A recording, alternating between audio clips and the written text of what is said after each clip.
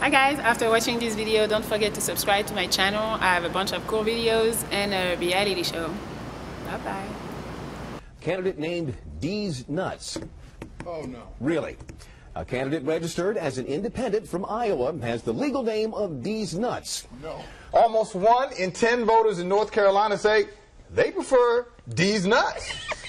That's right, 1 in 10 support Deez Nutz for president. Deez Nutz, and a recent poll in North Carolina actually had him polling at about 9%. You are kidding me. This actually looks like a Deez Nutz third-party challenge might be able to swing the election a little bit. Is he talented and skilled? He may save the United States from whatever crisis we're in.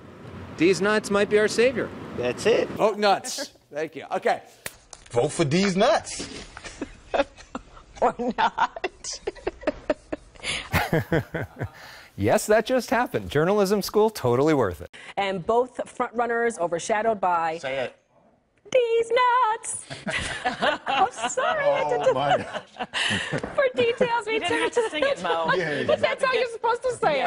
Deez Nuts. Deez Nuts. Deez Nuts. Deez Nuts. Deez Nuts. Deez Nuts. Deez Nuts. Deez Nuts. Deez Nuts. Deez Nuts. Deez Nuts. Deez Nuts. Deez Nuts. Deez Nuts. Deez Nuts. Deez Nuts. Deez Nuts. Deez Nuts. First name is Deez, last name Nuts. Somebody actually filled out paperwork to run for president under the name Deez Nuts. Have you heard about candidate Deez Nutz? Yes, independent candidate Deez Nutz. He's polling at 9%. Deez Nuts.